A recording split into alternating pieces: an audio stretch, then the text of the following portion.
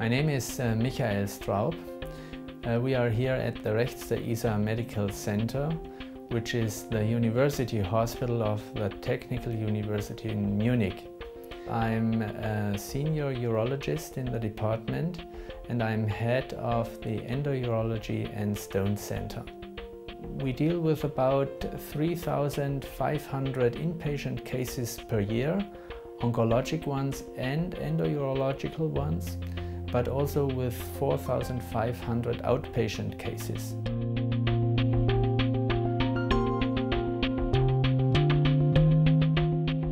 The first patient here had cystography after radical prostatectomy, and in the first picture he had leakage, and so this was a follow-up control today after 15 days.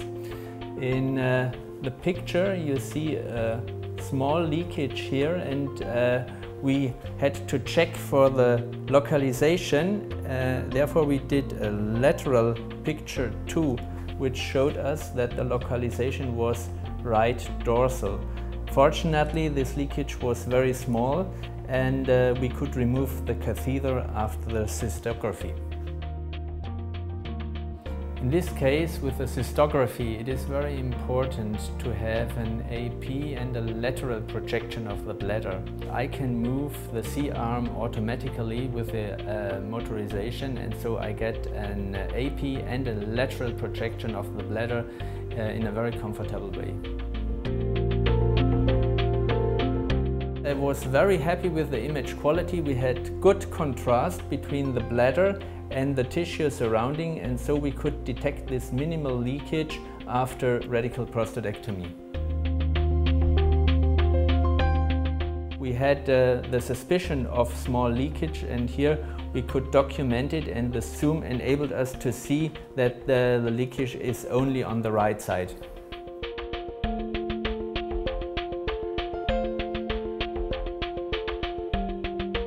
In this case, we had a patient with prostate cancer, and due to this obstruction of both kidneys, so he needed nephrostomy tubes for urine drainage.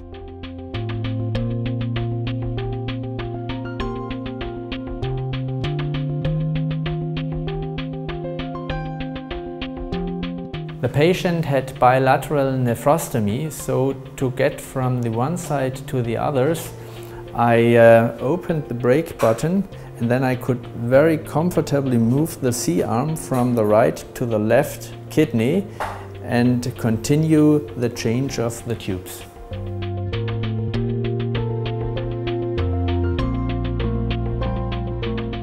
During this change, perivasation occurred. This perivasation was very well documented here on this picture, where you can see the structure of the collecting system very fine, differentiated from the perivasation behind the renal pelvis.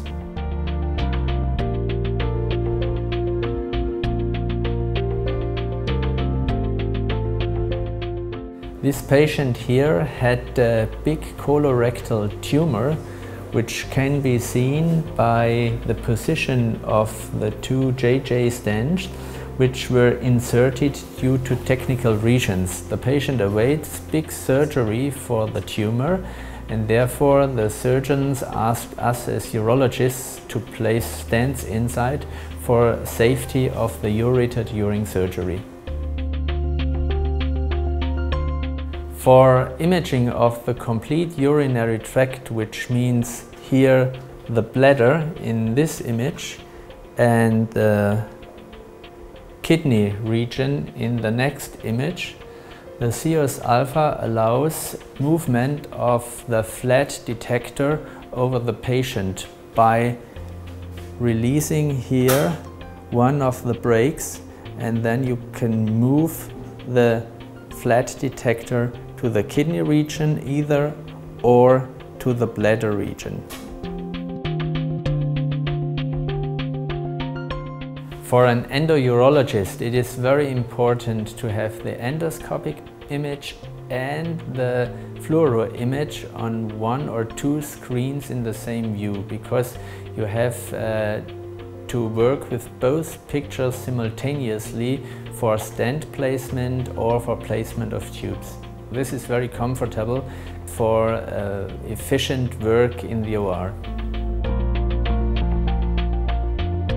For case documentation, which gets more and more important in these days, we are very happy that we have the fluoro pictures and the endoscopy pictures available in the file of the patient.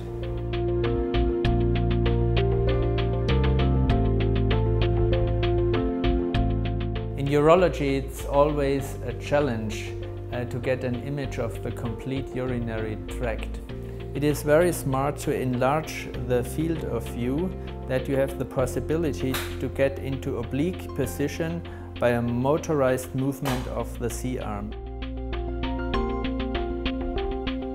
The result of this feature of the Cios Alpha you see on this X-ray picture depicted in a young 34-year-old patient. You have here the renal collecting system with the upper calyx, and then you can see the ureter down into the pelvis just to the upper edge of the bladder.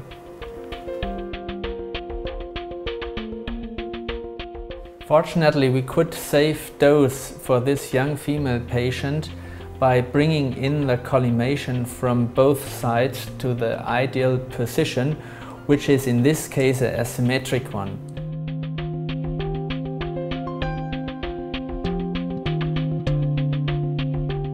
In an emergency case where I have to check for obstruction, it is very important for me to have good quality images to get the information very fast. This is an ideal example for a patient where obstruction was suspected, and with only 2 or 3 shots we got the information that he had calyceal anomalia but no obstruction. The system of Cios Alpha gave us a very high quality of the images, and so enabled us to do a fast diagnosis and effective treatment in this patient.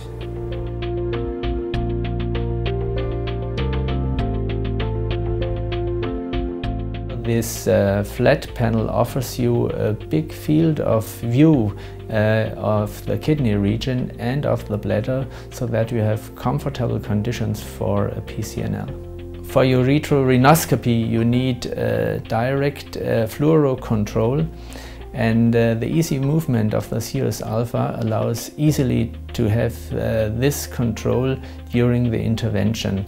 I think that it is a very helpful tool for an effective ureterorhinoscopy. After 15 years of experience in endourology, I worked with lots of different C-arm systems, and in my opinion the Cios Alpha system is a very comfortable one with respect to imaging quality and flexibility of movement in the OR. So I think that it offers all possibilities you need in modern endourology.